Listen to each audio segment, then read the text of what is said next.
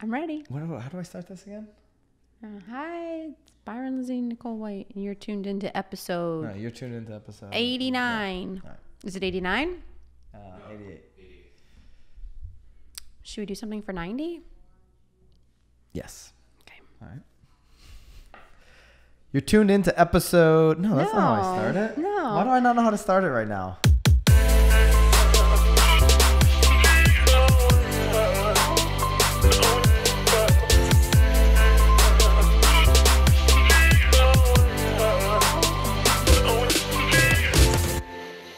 This is Byron, Lazine, and Nicole White, and you are tuned into episode 88 of The Real Word.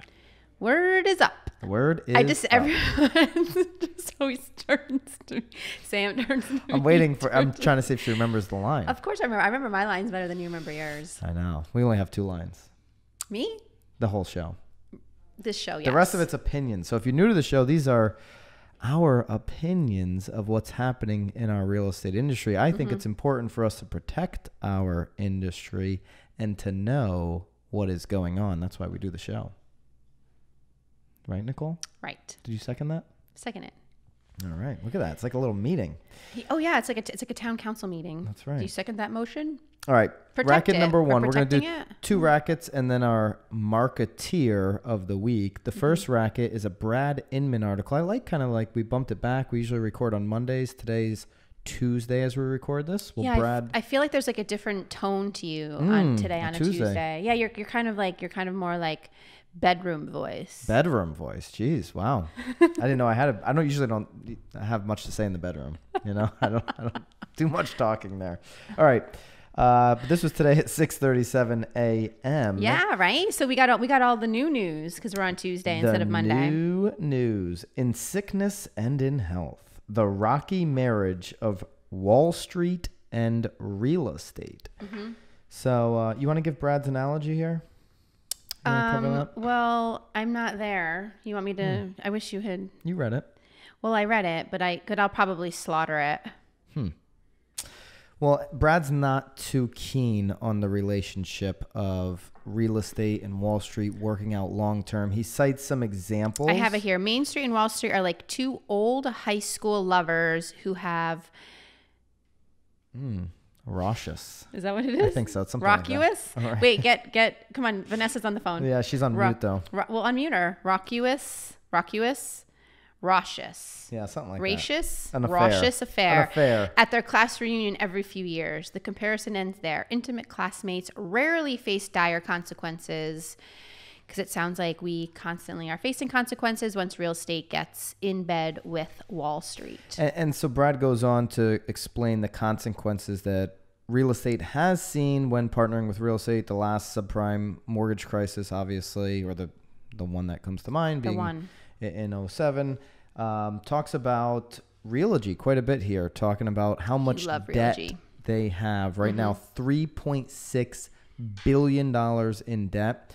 But this is all from past credit card expenses, if you will.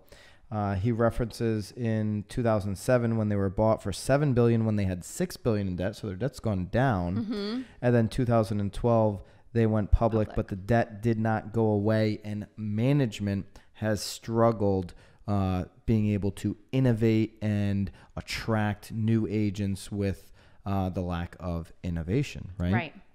And so he kind of goes through that whole thing. Where I kind of got a little lost, Brad, is he talked about Zillow for sure, but he grouped Rich Barton in with Gary Keller, with Robert Refkin, with Remax. By grouping them in, he's basically saying, he's not saying that he's not Wall Street backed, because clearly Zillow's Wall Street backed. Yeah. He's more talking about their ability to innovate, even despite the fact that all their innovation is holding back the stock price to some degree because investors are nervous about where they're going. No, the article I will agree, kind of does go back and forth because it talks about the success of Remax, but they're now publicly traded. But when it wasn't, there was tons of antics going on. But then again, he does back up the fact that Zillow will do fine and will continue to do fine in this market. And then obviously Keller Williams is still privately owned. So it was sort of, I'm here to support you. Gary Keller has shown the ability to move when he needs to move. If you follow the show, I obviously have. Because he's able to. Yeah, he's able to, and I have an admiration for him doing just that, right? Seeing trends in the market, seeing around corners, and the investments he's making right now in AI are the investment or the level of investments that a company, to Brad's point, that Real G brands can't do right now because they are fighting this uphill battle to pay down debt, to get the stock to get out of the basement, right, and get back up where most of their investors bought it, which is well above where they're currently being traded. And so to me, this is more about that. Can you innovate? Can you build a brand today in 2019, going into 2020, that's going to actually attract agents without going into further debt? See Compass, right? Mm-hmm. And Realogy just can't do it. We talked about it last week. Well, that's because they also, I mean, really have sort of, like it's stating in the article, like this anchor that's constantly sort of over their head. Like it's like that like gray cloud that they're carrying this debt with them, which also doesn't really allow them. I think also because they're now public since the crisis, I think there's a lot more red tape though too. You can only do so many things being a publicly traded company. Right. So. And so here, go to the end of this article. We're going to link it up. It's an Inman article. Obviously, Brad wrote it. And the last three lines are really interesting to me. Real estate has always been an industry of individual achievement, whether it be top producing agents or characters like Keller, Lininger, Barton, or Refkin today. Now Wall Street is again fully invested in real estate, providing bonanza funding for the audacious buying experiment. I would argue it's not an experiment, but billions are once again flooding Main Street. Watch this closely. Consequences are inevitable. Holla. I think for Real G, consequences will be inevitable. It's inevitable right now because of the fact that they're losing some of their top teams and they're not attracting top talent like Compass or Keller Williams still is today. What I don't think is going to be an inevitable consequence. You caught yourself. Is Zillow, right? I don't think you can lump them into that category because what have they done, and I'll continue to say it, better than anybody in real estate in the last 15 years? They've built the brand. Well, they built the brand before they built the real estate company. I mean, we're talking about sort of apples and oranges a little bit. I mean, I know that Zillow is obviously very much getting into like the real estate company business. You nailed it.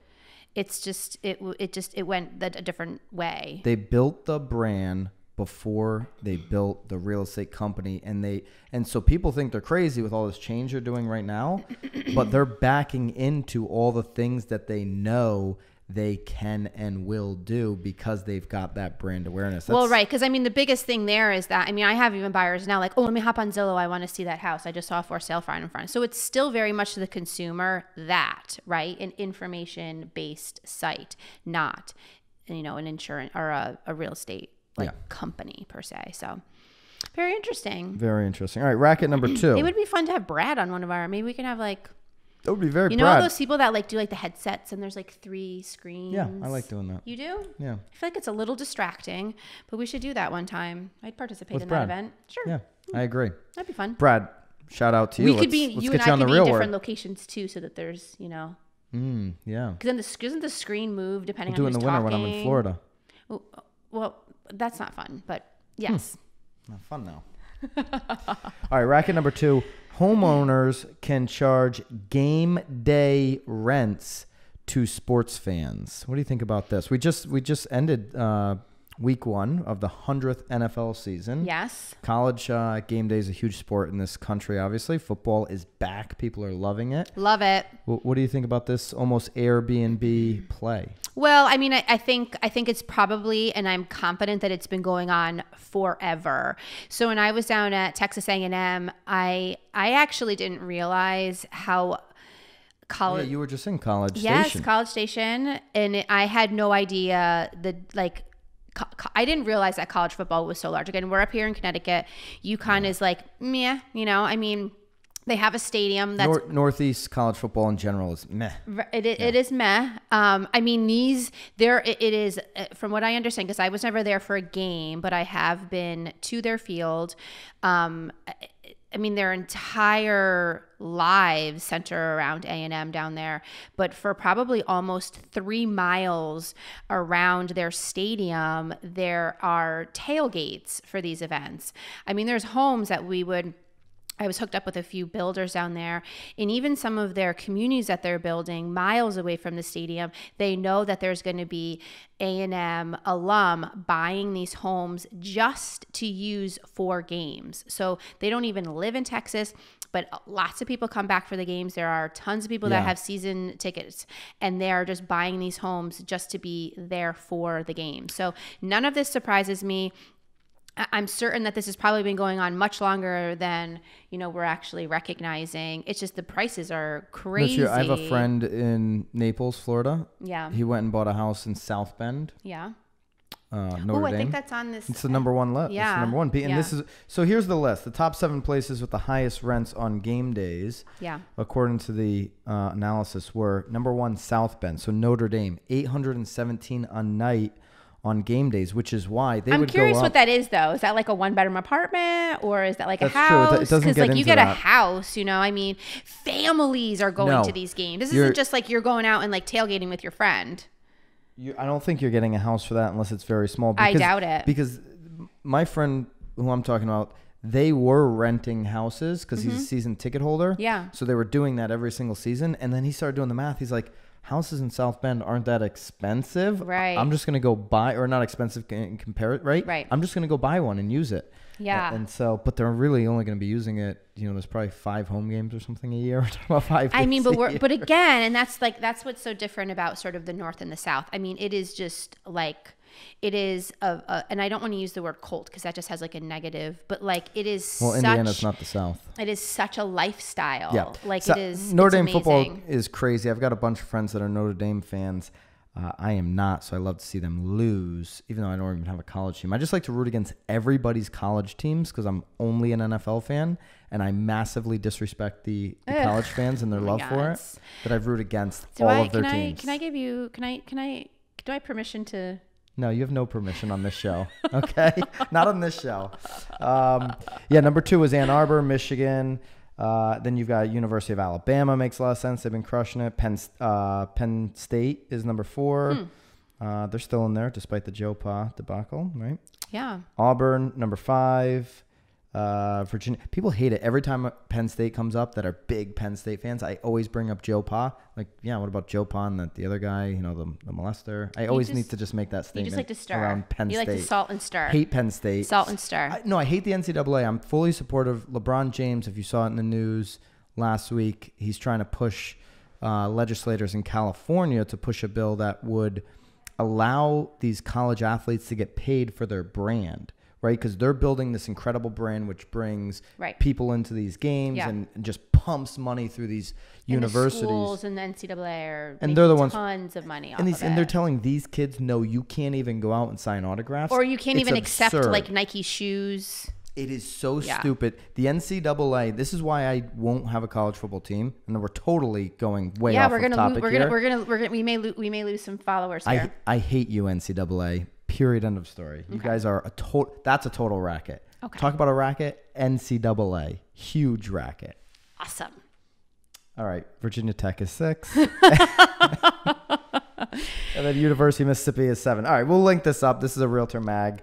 But I'd love to hear, again, people that are living in cities. Again, I mean, I didn't even realize that college. I mean, I knew the college football, but like being immersed into, I didn't have any idea how big it was. I'd love to hear what you guys are getting for rents or what you're doing. We're big fans of the experience. So say you take just a 4-bed. Well, trust me, I will be going to an A&M game after going. Oh, I have to. Yeah. I mean. Well, think about this. Like, because we're so big on Airbnb, VRBO experiences. What if you took a 3-bedroom, 4-bedroom house, decked it out, like, because you're not worried if you're just looking for game day rents, you're not worried about, painting it. What's your favorite gray color? What do you like? What is it? I like a few of them. You like a few of them? Yeah, don't call me out on any. They do. I mean, I like Harbor Gray. Harbor Gray, there you go. Yeah. Instead of going Harbor freaking Gray, you just paint the A&M colors all over the walls, but you have built-in grills, maybe a little field goal net in the back where people can do activities, all of the tailgating. Would you participate in that? This is just what people like. Okay. This is what people like to do. Yeah, that's what you on their like to do? college game day. Yeah. Giving more money to the NCAA. It's actually very contradictory to that, though. There are some hotels down there, though, that are they are beautiful, but not hokey kind of like that. But you would actually enjoy the experience. I'm gonna have to drag you down there. It's quite magnificent. But anyway. All right, our marketeer of the week goes to Tim Smith over there in Newport, California. We covered it on a previous a while back when he released the video "Teach Me How to Duffy." If you haven't seen this video yet, we'll link it up or Google it. You can I'm sure you've seen it. If you're in the real estate business, yeah, and you've haven't had to have seen it, this by now. Shame on you. But here's why he's the marketeer of the week, because not only was it the video of the year in real estate, he sold the house. And not only did he sell the house, Nicole, he set a Newport Harbor record. So now what a story Tim has to tell to prospective sellers. Hey, yeah, that video that got all that attention. They're all going to demand another. Teaching me how to Duffy. Well, they're going to demand another video. This was a $35 million house, so he's going to say, "Yeah, you got a $35 million property. Let's roll." Right. So that's congratulations. That's amazing. That shattered the record in Newport Harbor. So clearly, the video got a ton of attention. He listed it for $44.9 million, so they only carved $10 million off the list price. I mean, it's big deal, right? One weekend. It's the highest priced home ever in Newport Harbor. So congrats to Tim. It's awesome. Getting it done after for sure. What was Nicole's favorite video? Of all time. I thought it was really good. I thought it was fun, and I do want a Duffy though. Yeah. Oh yeah, those Duffy boats they look fun. Yeah. Even I could have some fun on that. I would do that. You don't know how to have fun. Yeah. All right. If you guys know a marketeer of the week that we should be checking out and highlighting on this show, please send it in. Leave us a comment. Do all that good stuff. Smash it. Yeah, smash it all. Thank you guys. Bye. Keep it real.